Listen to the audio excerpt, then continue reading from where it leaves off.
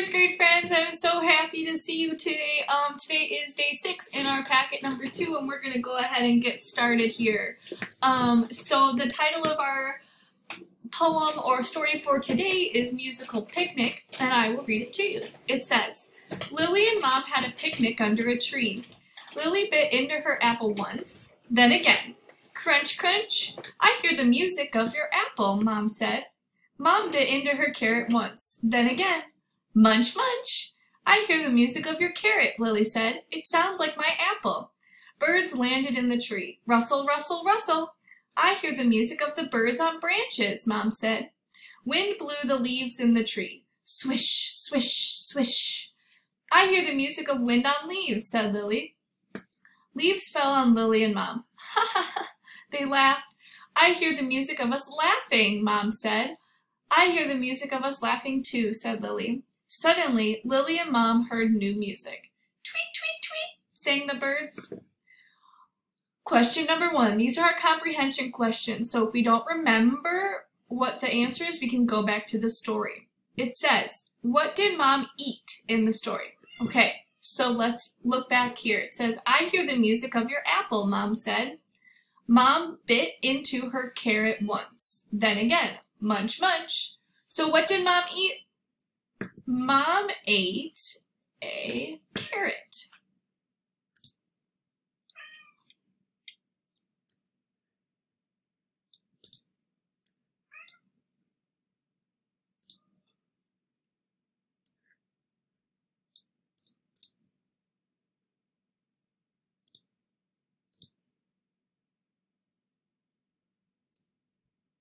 Mom ate a carrot. Where does the story take place? Let's read the very first sentence together. It says, Lily and Mom had a picnic under a tree. So where does it take place? A, by the river, B, under a tree, C, in the backyard, or D, at a beach? B, under a tree. What sound did the birds make when they landed in the tree? Let's see. Let's go back to our story. It says, I hear the music of your carrot, Lily said. It sounds like my apple. Birds landed in the tree. Rustle, rustle, rustle. So what sound did the birds make when they landed in the tree? They made the sound rustle. Let's write a complete sentences.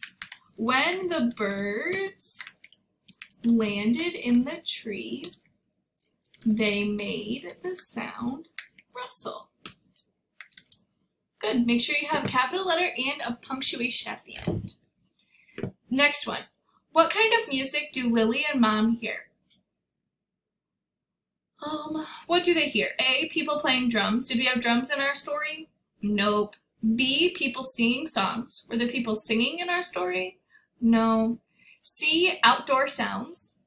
Maybe, right? Or D, songs on the radio. Was there a radio in this story? No, I'm going to go with outdoor sounds. And last one, if you were outside, what sounds might you hear? So if you were outside right now, what sounds would you hear? I know I would hear the wind blowing and the mail truck just went by. So if I was outside, I would hear the wind blowing and the mail truck driving by. Make sure you have, again, a capital letter and punctuation at the end. Okay, so we're going to go on to our next page. These are our vocabulary words that we're going to do cross matching, okay? So the first word is the word picnic. Is that red fruit, sound that birds make, moving air, eating outside, ha ha ha, or orange vegetable? When you have a picnic, you tend to eat outside. Okay, next one, carrot. Is that a red fruit, sound that birds make, moving air, ha ha ha, or an orange vegetable? Well, carrots are orange, so I'm going to say that it's this one, an orange vegetable. Our next one is apple. Is that a red fruit, sound that birds make, moving air, or ha ha ha? Well, apples are red, so I'm going to pick that one. Laughing. How does it sound when we laugh? Is that a sound that the birds make? Moving air or ha ha ha? It's going to be ha ha ha. And last two, wind. Is that the sound that the birds make or is that moving air?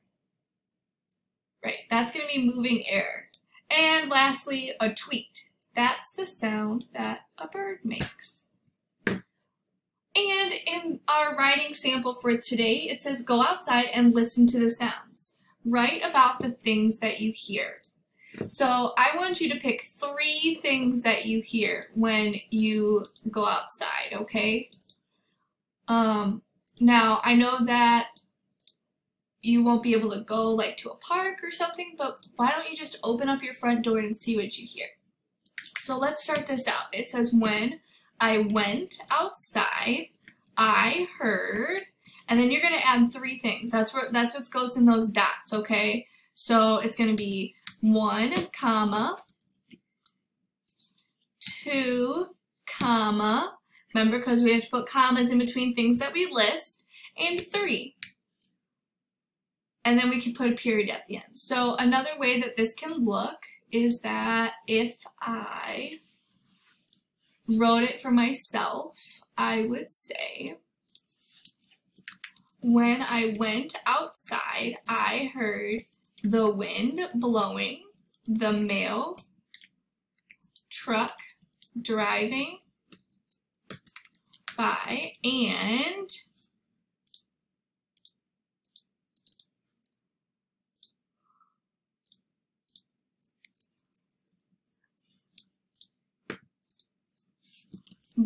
birds singing. Now, this one doesn't need to have a capital letter because it's not its own sentence, right? It's the ending of the sentence. So you're going to start yours off like this. When I went outside, I heard. And then you're going to list 3 things. You're going to list 1, 2, 3. And they're all going to be separated by commas because it's in a list. And lastly for today, we are doing skip counting, and we're counting by 10. So let's count by 10s together really quick. 10, 20, 30, 40, 50, 60, 70, 80, 90, 100.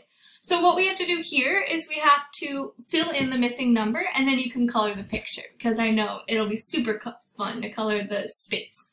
So we have 10, 20, and remember the number in the tens place goes up by 1. So what comes after 2? 3. So this number is going to be 30. And remember, so we're going to go up 10 more. So instead of counting by 1s all the way up to 10, we're going to just take our 1s place, or 10s place, excuse me, and move it up by 1. So 3 plus 1 more would be 40. 50. And then our 10s place up by 1, so 5 plus 1 more is